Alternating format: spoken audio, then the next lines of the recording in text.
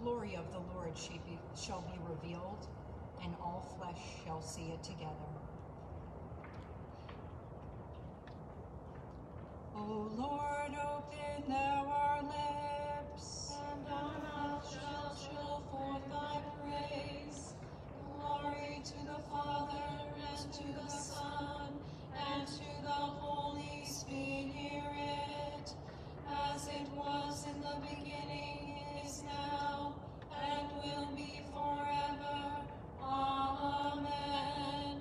Alleluia. Oh, come, let us sing unto the Lord. Let us heartily rejoice in the strength of our salvation. Let us come before his presence with thanksgiving, and show ourselves glad in him with psalms. For the Lord is a great God, and a great King above all gods. In his hand are all the corners of the earth, and the strength of the hills is his also.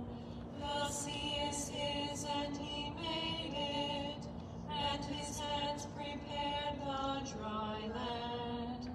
Oh, come, let us worship and fall down, and kneel before the Lord our Maker.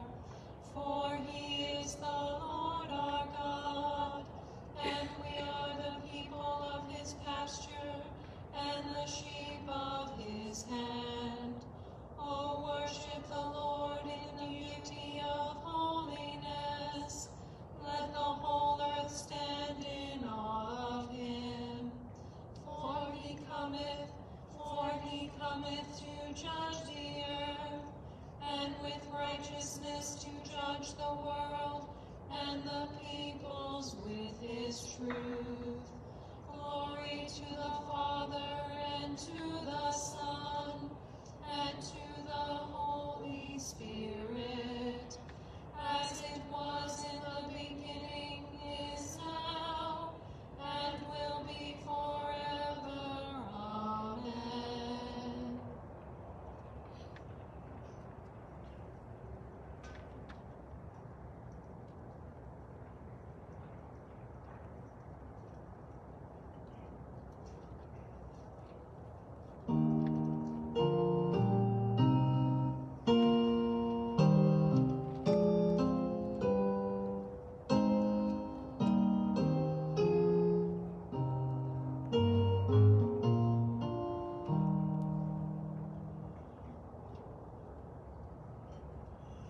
Bless the Lord, O my soul, and all that is within me. Bless his holy name.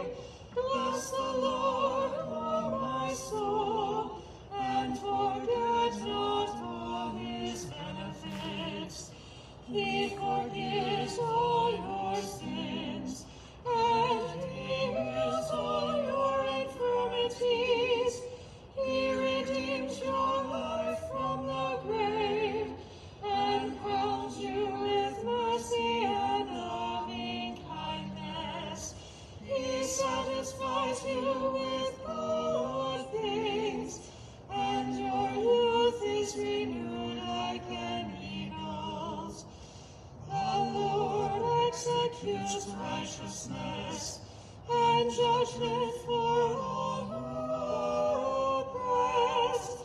He made his ways known to Moses, and his works to the children of Israel.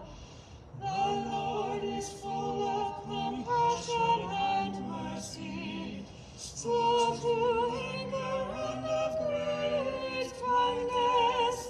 He will not always accuse us, nor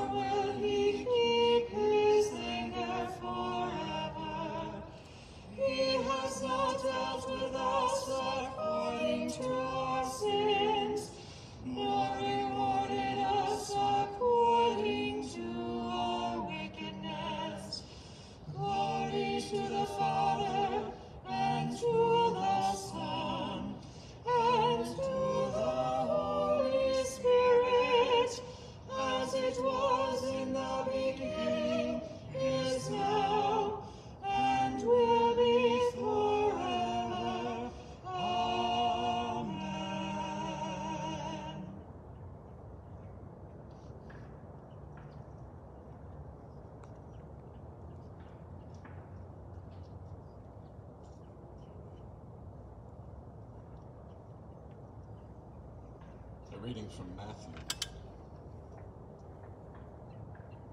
Come to me, all you that are weary and carrying heavy burdens, and I will give you rest. Take my yoke upon you and learn from me, for I am gentle and humble in heart, and you will find rest for your souls. For my yoke is easy, and my burden is light.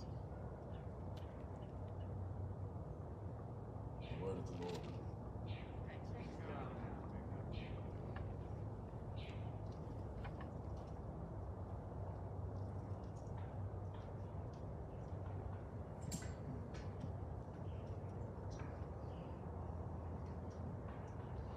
Our canticle this morning is Canticle 4, S190.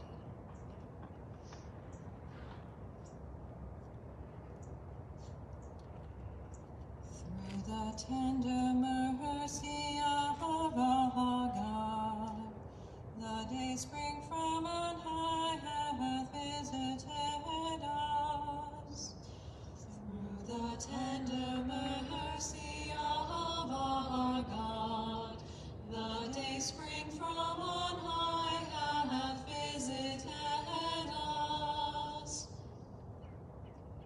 Blessed be the Lord God of Israel, for he hath visited and redeemed his people, and hath raised up a mighty salvation for us in the house of his servant David,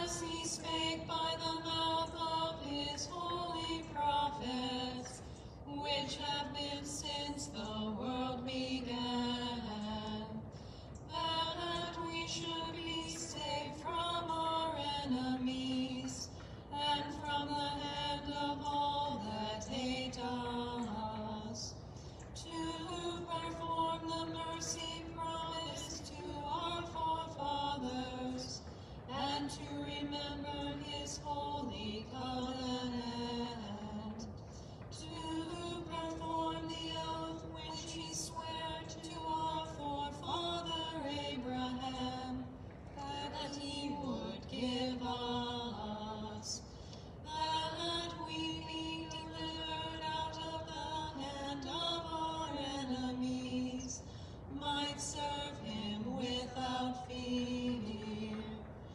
in holiness and righteousness before him all the days of our life.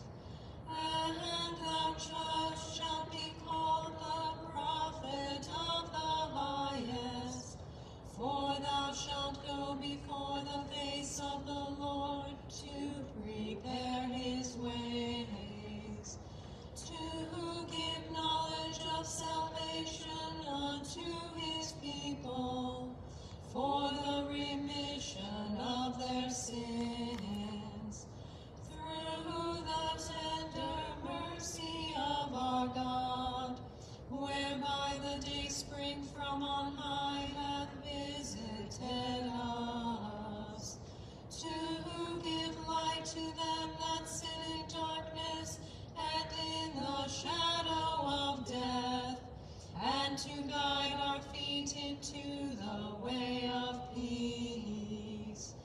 Glory to the Father, and to the Son, and to the Holy Spirit, as it was in the beginning, is now, and will be forever. Amen. Through the tender mercy of our God, the day spring from on high hath visited us.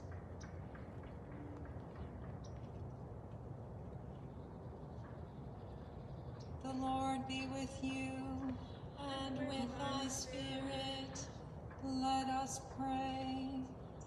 Our Father, who art in heaven, hallowed be thy name. Thy kingdom come, thy will be done, on earth as it is Give us this day our daily bread, and forgive us our trespasses, as we forgive those who trespass against us. And lead us not into temptation, but deliver us from evil. For thine is the kingdom, and the power, and the glory, forever and ever. Amen.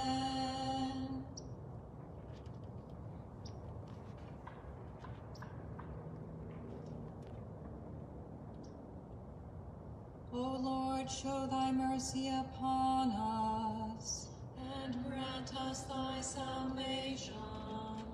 Endue thy ministers with righteousness, and make thy chosen people joyful. Give peace, O Lord, in all the world, for only in thee can we live in safety. Lord, keep this nation under thy care, and guide us in the way of justice and truth. Let thy way be known upon earth, thy saving health among all nations. Let not the needy, O Lord, be forgotten, nor the hope of the poor be taken away. Create in us clean hearts, O God, and sustain us with thy Holy Spirit.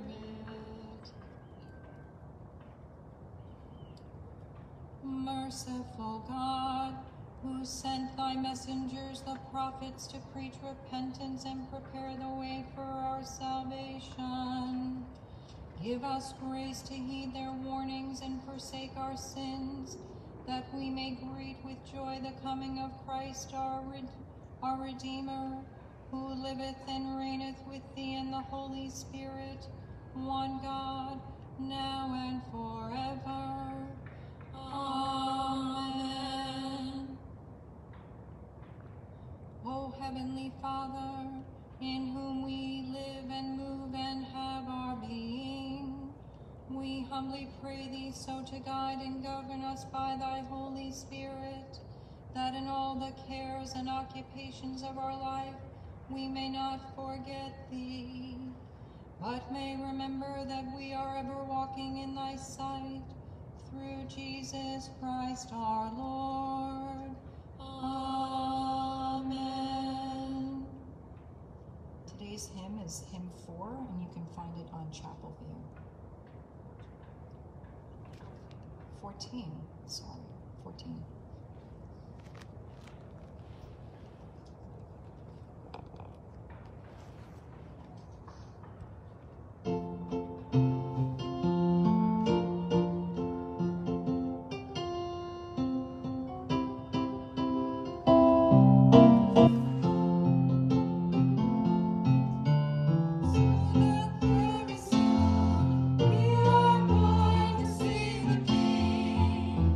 Soon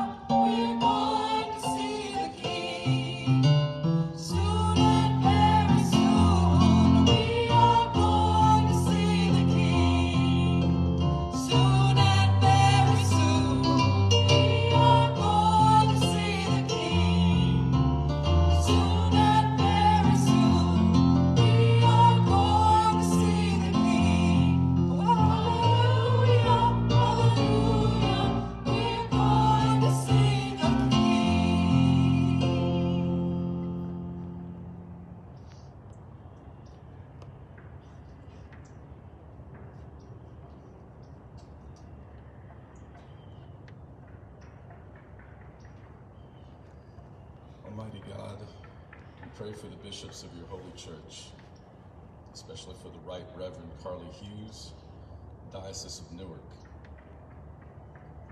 With our family in the Anglican Communion, we ask you, Father, to bless our common life. Today, we especially give you thanks for the Anglican Church in Rift Valley and Tanzania and their bishop, the Right Reverend John Dowdy Lupa. And now, O Lord, we offer you our thanksgivings and petitions with our lips and in our hearts.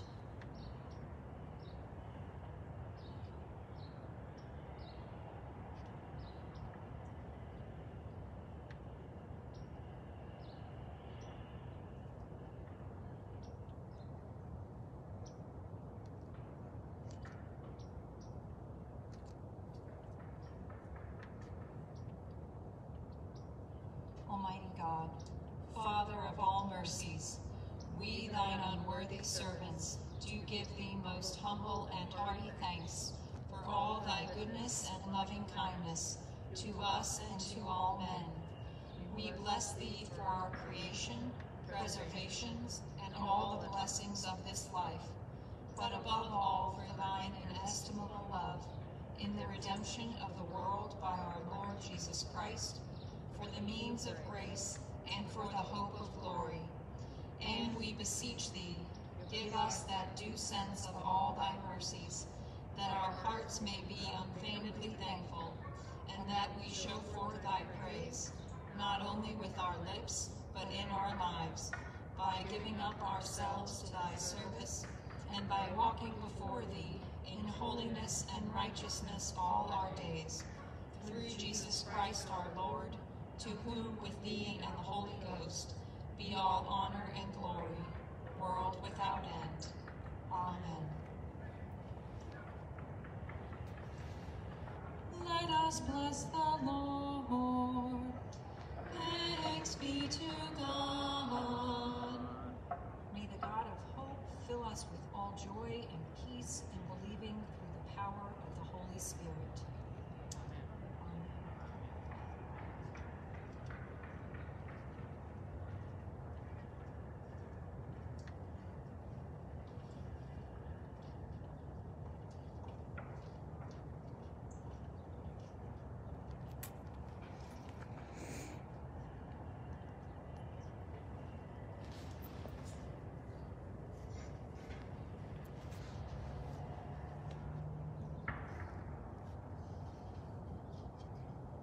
Please be seated.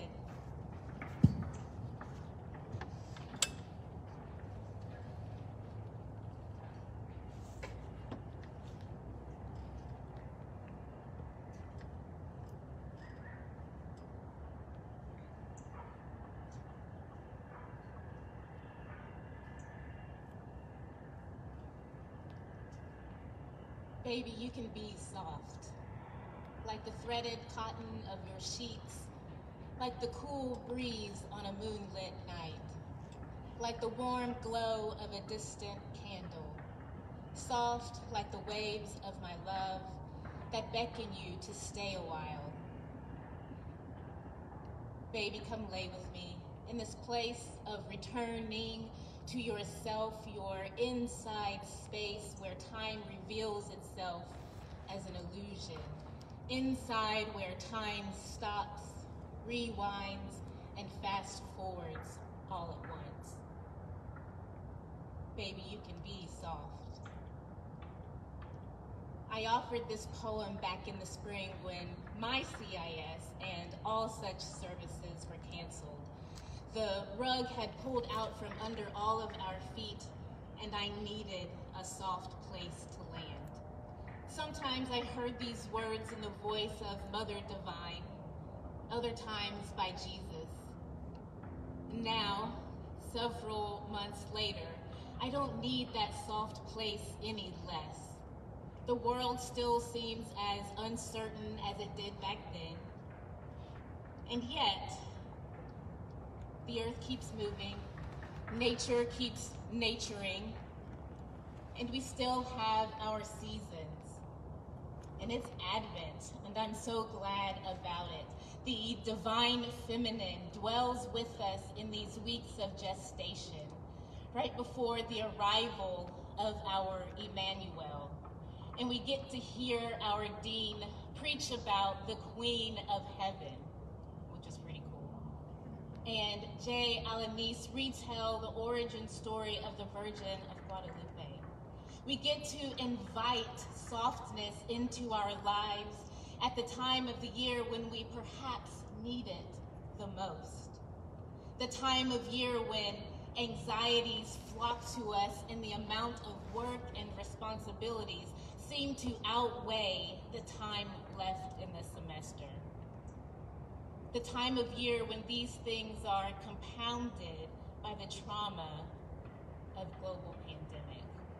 The losses are great, but softness greets us at the end of a long day and enfolds us like a warm blanket pulled straight from the dryer. Softness wraps us up into its womb-like glow, and we sit in that space, dreaming of Jesus' coming. Dreams of Jesus as our redemptor, our guide, and our teacher. Before coming to seminary, I told my spiritual director that I'd been dreaming about sitting at Jesus' feet outside of the temple. I pictured myself on the steps of the temple, knees folded up into my body, hanging onto his every word, enraptured by the way his voice sounded to my ears, captivated by Jesus' presence. And then me, sitting there like a sponge, soaking up every ounce of wisdom that Jesus poured into me. I yearned to raise my hand and fix my mouth to ask him a question. Rabbi, what do you think about this? Or, Rabbi, how about that? Teacher, you said X, but I really feel like Y. And then I would wait with bated breath for Jesus to call my name like he did to Mary in the garden, or call me daughter, like the woman reaching out for his cloak, because I was reaching out for him. I wanted to be as close to Jesus as I could get, so I said yes to those dreams and manifested them into the reality of coming to seminary, following my teacher wherever he led. And this is the Jesus that we meet in Matthew's gospel, teacher extraordinaire, the one who came not to abolish the law, but to fulfill it. Jesus as this accessible, walking, talking, and breathing embodiment of Torah, wisdom personified.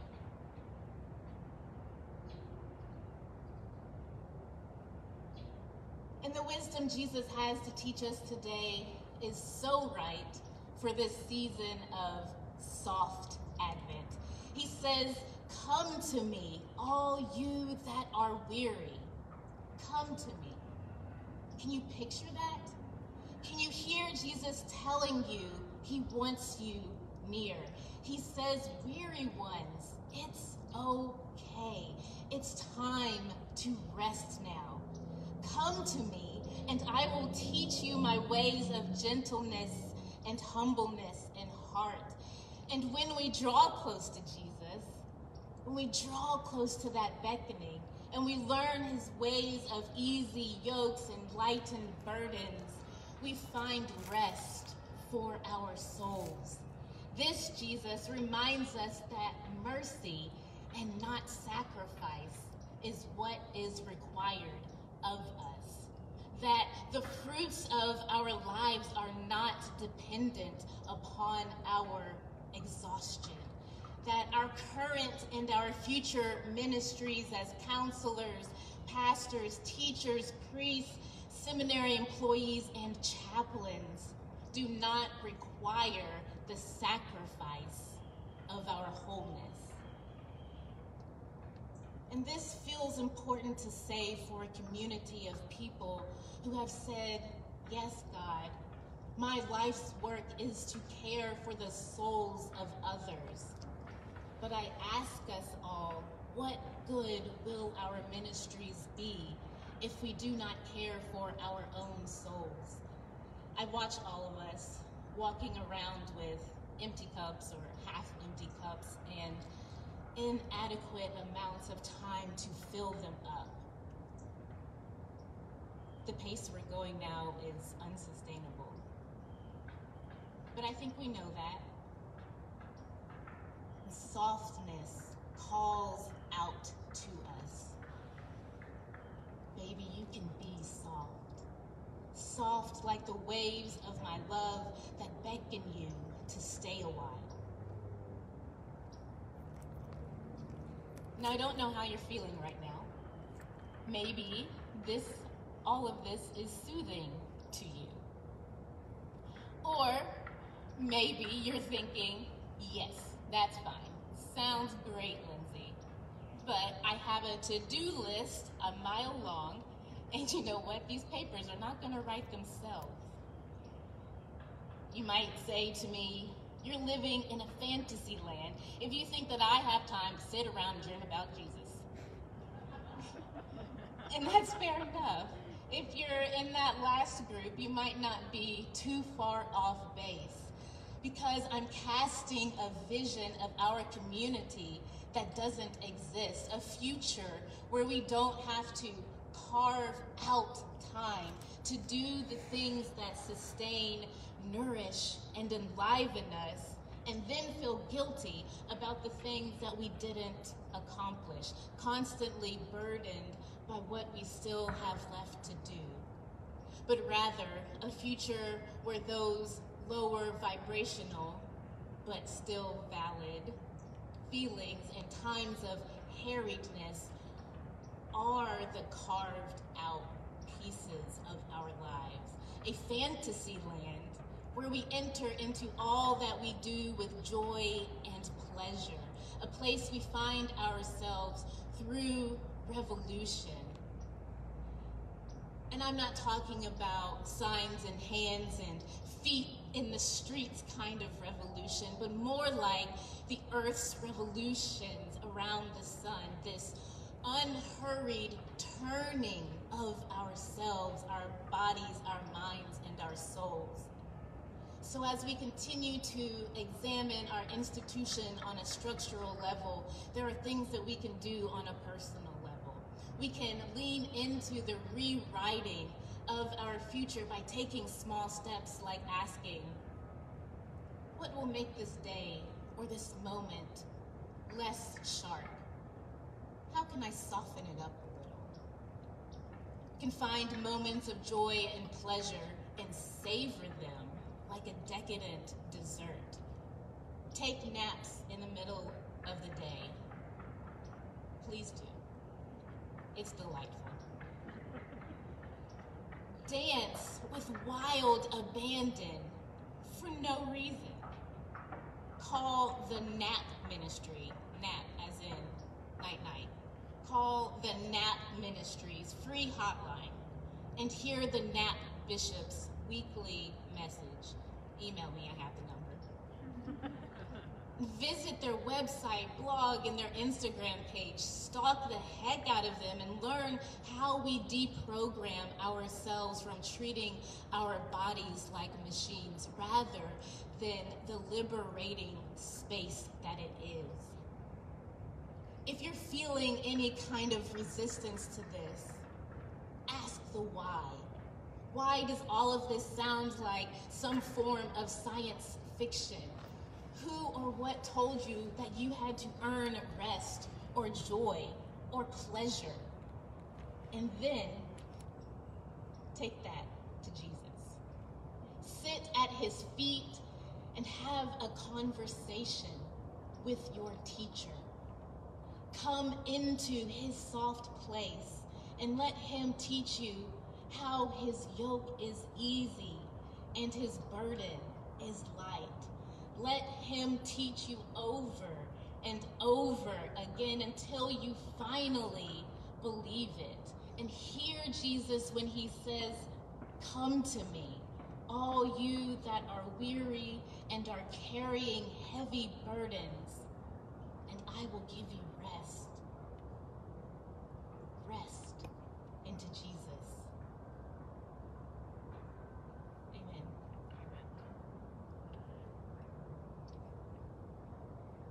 And now, may the presence of the Lord go before us, remain behind us, and surround us.